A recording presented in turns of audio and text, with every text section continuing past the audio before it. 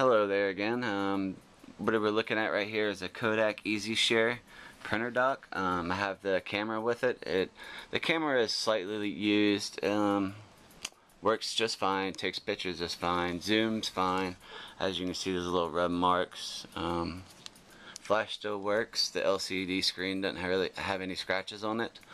I'm also including a SD card so you can save more memory, which actually goes right there in that slot. It's easy. You just put the camera, and you slide it down in there, and what this does, it turns on, and then you'll pick a picture and it will print out.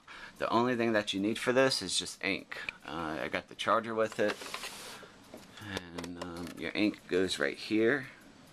I do have a used one. I'm pretty sure there's no more ink in it though. Turn it around here. You got your power cord and your cord you can hook up to your computer, which goes from this to a USB connection. I will find one, and also that will be included. And if you have any questions, please let us know. Thank you very much.